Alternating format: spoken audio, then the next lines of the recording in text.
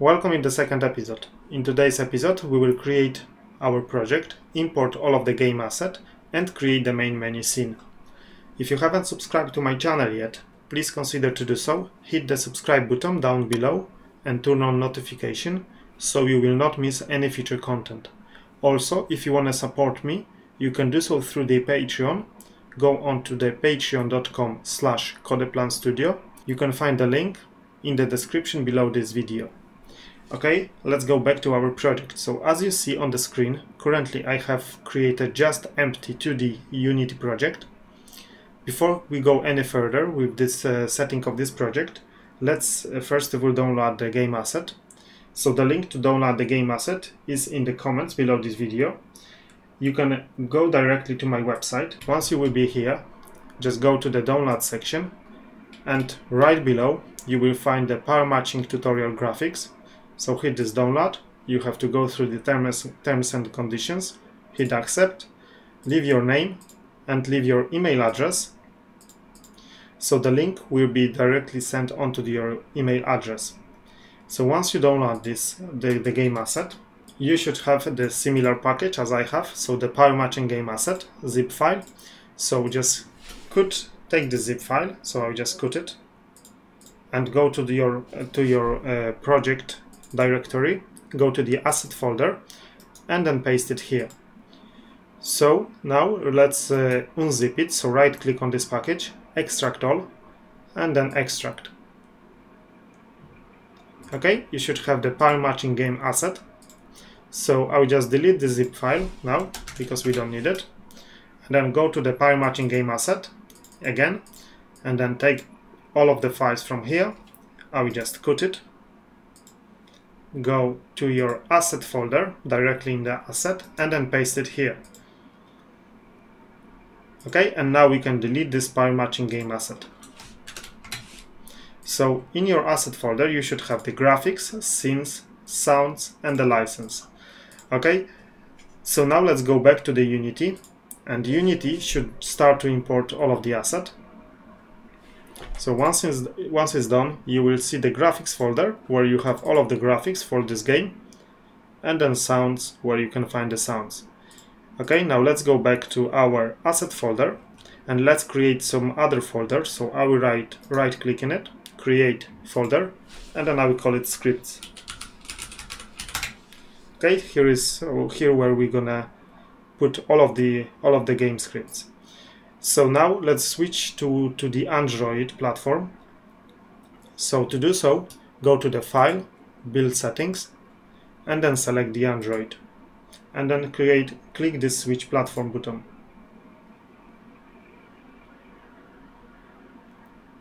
Okay, all of the assets should be re-imported. Once it's done, you can close this window and you will see our game camera, the view has changed. So make sure you just select the 16:9 portrait mode from the drop down list.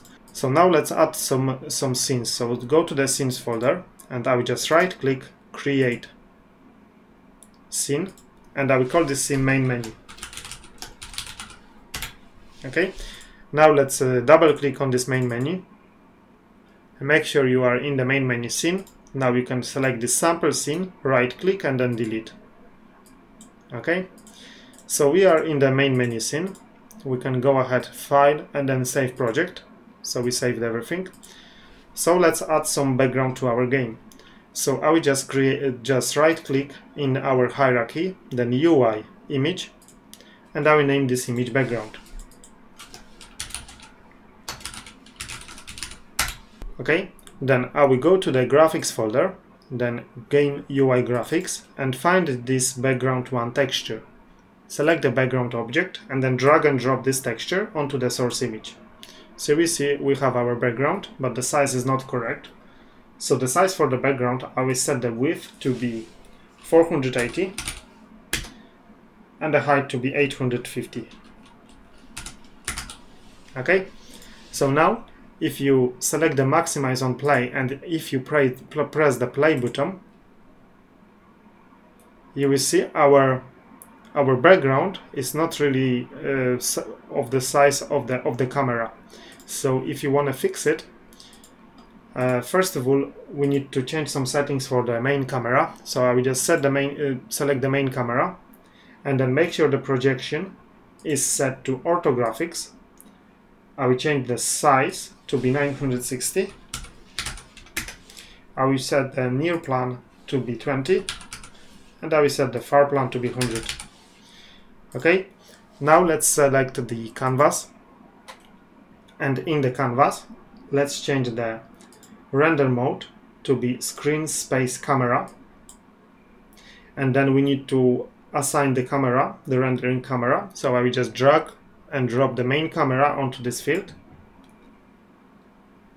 and then in the canvas color, from this list, I will select the scale with screen size.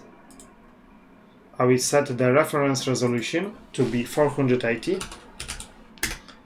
by 854, and then I will just change this match to be 0.5. Okay, so now when we press play, you will see our background is matching exactly the size of the camera. So this is what we wanted, and I think the background looks good. Okay, let's save everything, and now let's add some buttons. So I will just right click on the canvas, then UI button, and I will name this button play button. I will just go to the game UI graphics and then find the play texture. Drag and drop this texture onto the source image, and then I will change the size for this button to be width to be 300 and then height to be 80. Okay, as you see, we have some text displayed. We don't need this text, so I will just go here, select this text and press delete key. So I just delete this text. Okay, let's do the same for the exit button. So I will just right click on the play button, then duplicate, and I will change the name to exit button.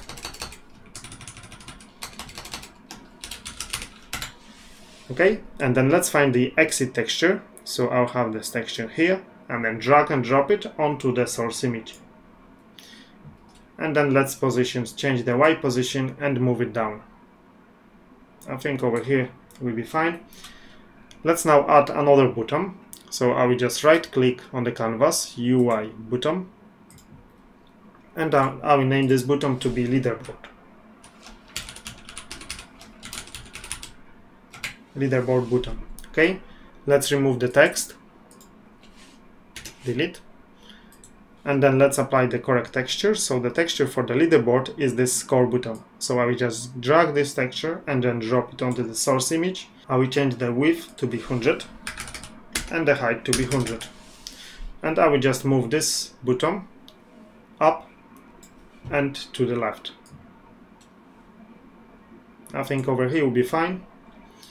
So now let's duplicate this leaderboard button and just rename it to be settings button.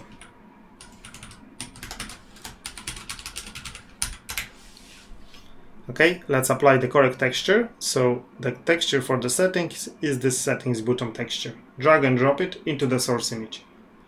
And then I will change the X position and move it on the other side of the screen. Okay, so this is how our main menu looks, and all of the UI elements are in. So let's go ahead and click File, Save. So now we need to, let's actually test if everything is positioned right. Seems like it's okay. So now we need to add some behavior to our play button to load different scene. So I will go to the scene folder and then right click, create scene, and I will name the scene set game. And then I will go to our scripts folder and then right click, create C# script, and I'll name the script button behavior.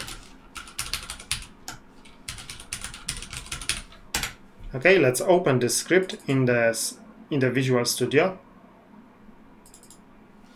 So inside the script we will not need any update on or the start method, so just go ahead and delete it. And then right at the top I will add another using statement, so using Unity Engine dot scene management. Okay, make sure you add this statement in, and then I will add the public method, so public void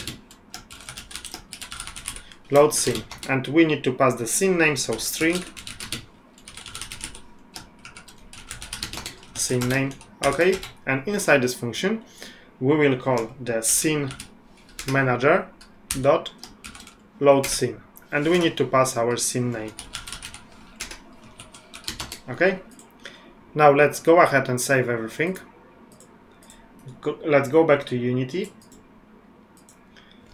and now let's select our main camera. Then drag and drop the button behavior script onto the main camera, and then go to select the play button, go onto the on click events and click this small plus.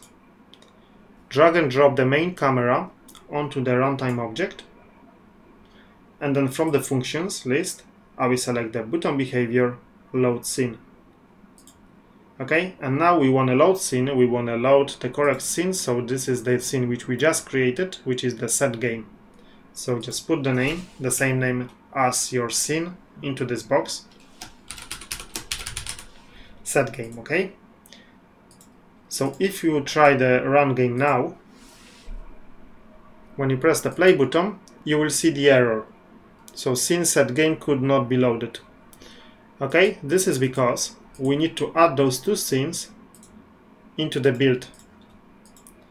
So let's select, let's go to our file and then build settings, and then scene in builds. As you see, we have the scene which we deleted, so I'll just select this scene and press delete, and then I'll just drag the main menu onto this box, and then I will do the same for the set game. So make sure you have those two scenes in the scene in build, and now you can close this window, and now when we run the game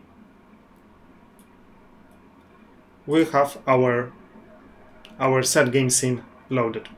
Okay, so that's it for this episode. In the next episode we will start to implement our set game scene, and in this scene we will be able to select how many pairs we want to play and what the category. So thank you very much for watching, and see you again in the next episode.